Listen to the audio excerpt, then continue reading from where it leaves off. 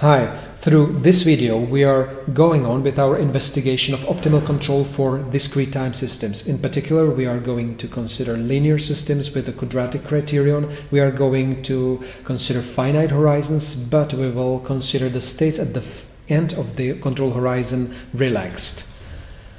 Now the state equation looks as before. Now after substitution for u from the stationarity equation. Now this is the co-state equation. I will also include the stationarity equation here for later use for computation of the optimal control.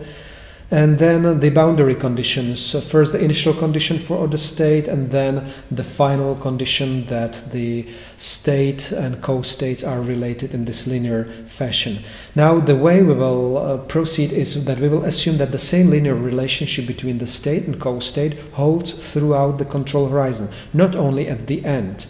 This is called sweep assumption, and we now take it and substitute to the first two equations, to the state and co-state equation. If we substitute to the state equation, this is what we will get, from which we can now compute x at k plus 1. Say k plus 1, and this is the result. And now let's have a look at what will happen if we substitute this sweep assumption into the co-state equation. So again, this is what we get. And then from the state equation we can substitute here for the x at k plus 1, and this is what we get.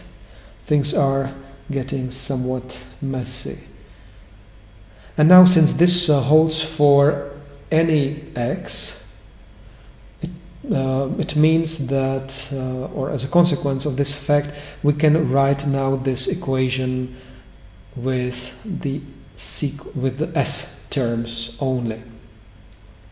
Now this is a very famous equation. It's called difference Riccati equation. Note that we could have derived or reformat it into a few more terms, and you will find it in the lecture notes.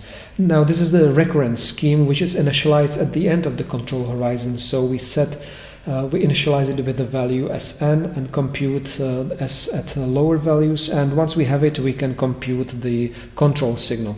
It looks like a state feedback, however this one is still not non-causal, so substituting for the xk plus 1 and massaging a little bit, we can compute the control signal as a function of the state at the same time.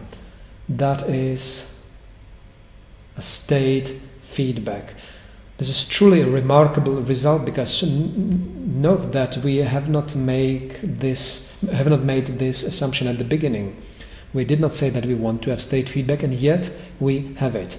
Now this messy expression here, we will label it as k, which evolves in time, and it's called Kalman gain. Note that what we did so far was that we just analyzed the first order conditions, so it's not yet clear if the controls that we have found in this way is actually minimizing, but for the details I would direct you to the lecture notes and possibly some other literature. Instead, let's have a look at an example. It will be a scalar one, because honestly speaking, it's very often through these scalar examples that we get some intuitive insight into the problem. So this is the system and the cost function. Now the difference Riccati equation looks like this, and after simplifying it a little bit, this is what we get. So this is one way how to write a difference Riccati equation. Now if you implement this for some concrete A, B, Q and R, this is how your relevant variables will evolve in time. So we'll start with S terms. These will be scalars, so we'll initialize them at the final time, and this is how they could evolve. Typically, what you would observe is that for most of the time, if the horizon is long enough, they will remain constant. And the same holds for the time varying state feedback gain. Now the state variable then evolves something like this, which does not necessarily hit 0, but if you want to bring your system closer to 0 at the final time, there's always the S term, the Sn term, that you can increase to penalize the state at the final time more heavily and bring it closer to 0.